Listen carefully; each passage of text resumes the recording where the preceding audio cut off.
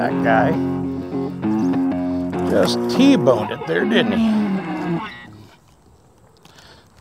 Come here. Hey everybody, welcome into this week's episode of Tony's Spot on Fishing. I'm your host, Tony Krizek. Today's show, it's all about rolling with the punches and dealing with what Mother Nature's presenting to us. We've had an opportunity to try to do 2 or 3 different things today, but all kinds of storms in the area have made it hard. So what do you do when you just don't know what to do with the weather? Go hit some of your favorite ponds. There's still great fish to be caught. That's all this week on Tony's Spot on Fishing. So that first fish came on my old tried and true Zara Spook topwater. We've got some severe thunderstorms that are fixing to roll through here. You know, they keep kind of pushing the times around, changing it. We've had a couple little pop-up storms. Originally, we were going to try to fish the Kankakee River today and film a show out there, but it was just too crazy of weather patterns to be bringing the boat out. So we said, you know, when you get these conditions, what is a guy to do? Little pond by the house, subdivision pond, farm pond, whatever you got. Bring a handful of rods with just to have a couple different baits. And you're probably going to see us, you know, changing things up between a topwater, a spinner bait, a wacky worm, a creature bait. So have a little bit of everything with you, because as these fronts come and go, the wind patterns change, temp changes. It's supposed to be up to 90. Now we got a little bit of a cool breeze blowing. But when you get these overcast conditions like this, to me, there's nothing that'll beat the fish calling power of a topwater. It is always my go-to. And it's just fun watching them blow up on topwaters too. We're working that Zara Spook, cast it out, let the ripples disperse a little bit, just pause a few seconds, and then we can start working that Zara Spook. Short downward twitches of the rod. The reel is just there to pick up slack line. All the action's imparted strictly in the rod itself. And that'll get that bait dancing side to side. And we got a little bit of a ripple to the water with the wind blowing. And anytime we get a little more water movement, I like to go to that full size Zara Spook with that 1-knocker rattle. Just a little more water displacement. That 1-knocker will really help call those fish up. Not to say that a Spook Junior or any of the smaller ones wouldn't work, but you definitely get a lot more noise and water displacement with that bigger size. Oh, mercy. Crush that spinnerbait.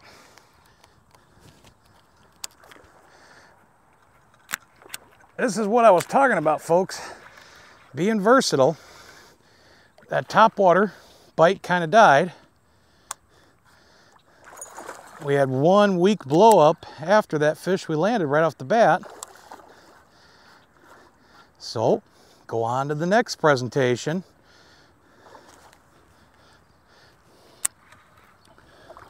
Come here, big girl. You are a horse. Yes.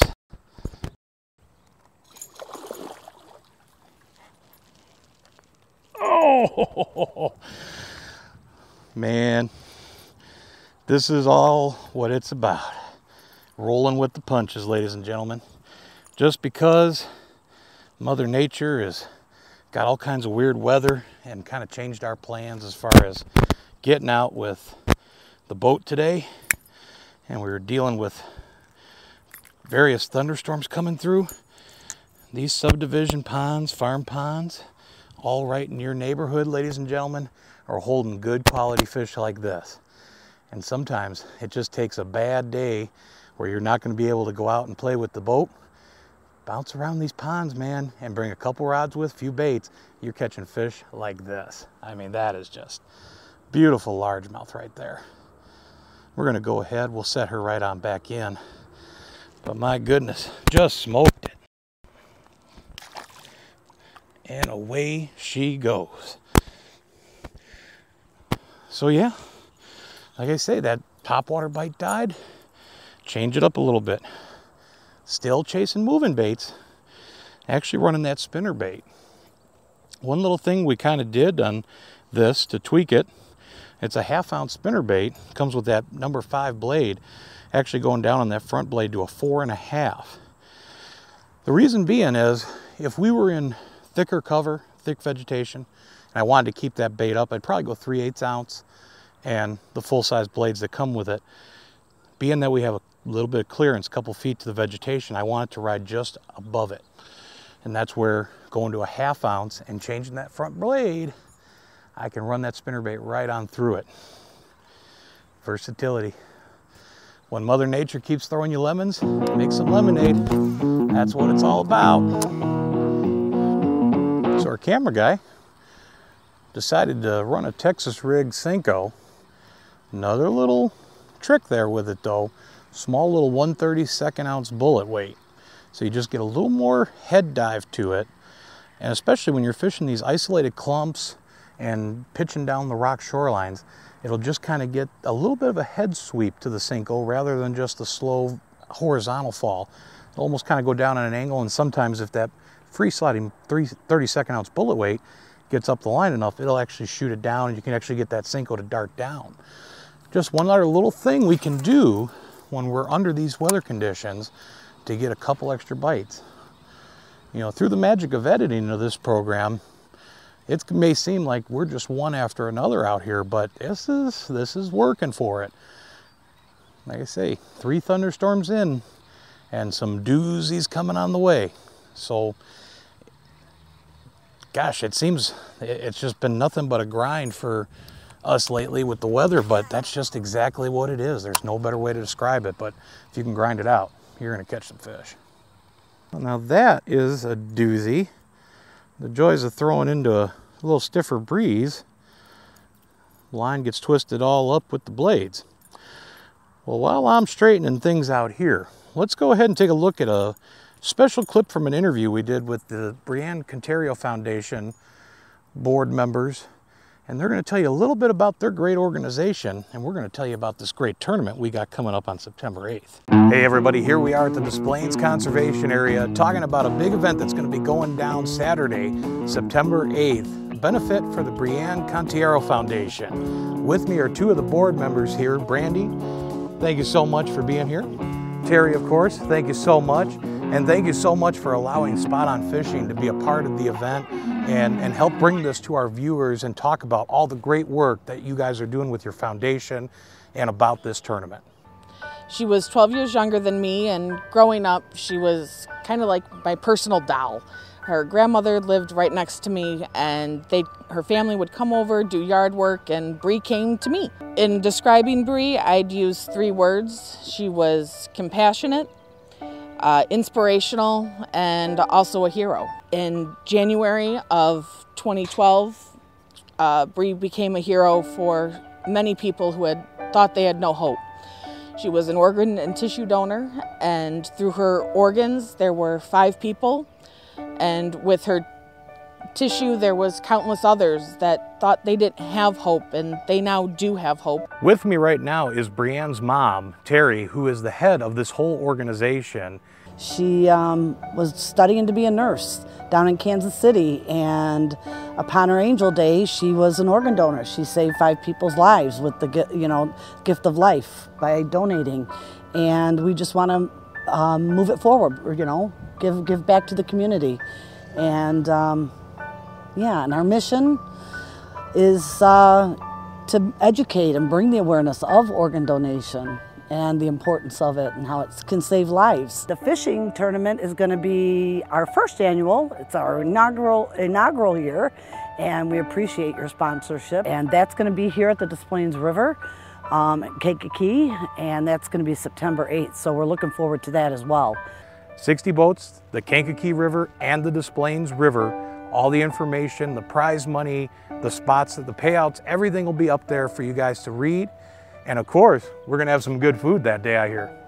Okay. Once again, September 8th, 2018, Des Plaines Conservation Center. That is where it is going down. We're gonna be fishing the Kankakee River, the Des Plaines River, and the DuPage River. For more information on how you can get in, we'll have the links to the website with the entry forms in the video description below here, ladies and gentlemen. Only limited to 60 boats. It's filling up. So get your entries in. Guaranteed payouts. $5,000 total in prize money paying out through the top 10 spots. For $150 a team entry fee, you're going to get a great meal.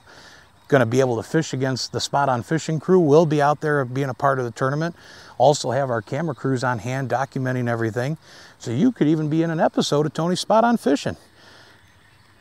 That's a pretty sweet deal, and it's all for a great cause. Little guy. Camera guy jinxed us here. He's talking about how no dinks. He had to say it, because now we get a little guy.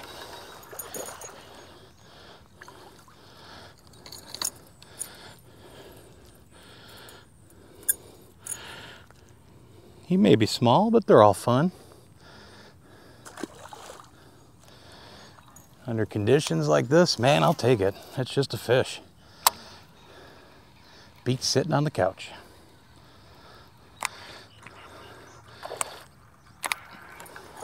Whoa, acrobatic. Oh, you're holding on by the trailer hook. Come here. God. Well, that is the importance, ladies and gentlemen, of that trailer hook, because without that I would not have landed that fish. It's a good redemption fish after that little dink. A little on the thin side, but hey, it's all right. Set him on back.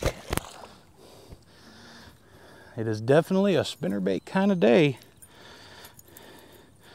That's the best part about throwing a spinnerbait. You can just cover water and play around with some different speeds, and you'll find active fish. To me, it is by far and away the most important tool any angler can have in his tackle box.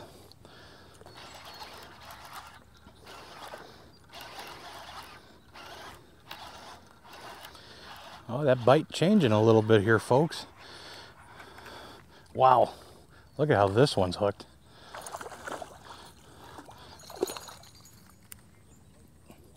I just said that one sucked it in, and that spinnerbait is gone. Man, oh man.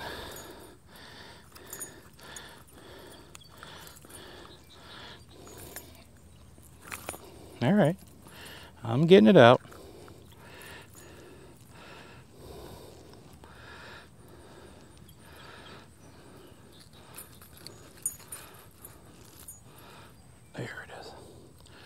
I'll get you. It's not down his throat, it's just in the top of his mouth. But this is hard with all of this extraness of a spinnerbait. There we go. Another little guy. He just wanted it real bad. I don't think necessarily that they were getting a little more sluggish. He just engulfed that spinnerbait. Hence why I felt like he just sucked it in there.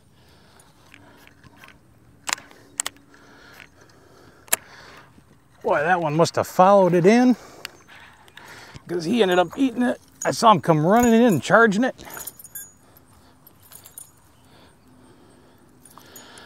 Came running from out in the open right up to the shore to grab it at that last second. There we go. Another nice one there. Well, that sun is starting to peek through the clouds, and we're starting to feel the heat a little bit here and there. I believe the weatherman was right when he said it's going to get up to about 90. And I think that's about the end of the road for us, because right behind this is that big wall and another round of thunderstorms. But hey, everybody, thank you so much for joining us again. We hope we're able to shed some light on how you can beat Mother Nature and find yourself still catching some fish, even if you have to dodge some storms. Fish these little subdivision ponds in your neighborhood. I'll tell you what, spinnerbait, a topwater, a plastic, you're going to be surprised how many fish and how many big fish you find right in your own backyards. Once again, ladies and gentlemen, my name's Tony Krizek. We'll see you next time on Tony's Spot On Fishing.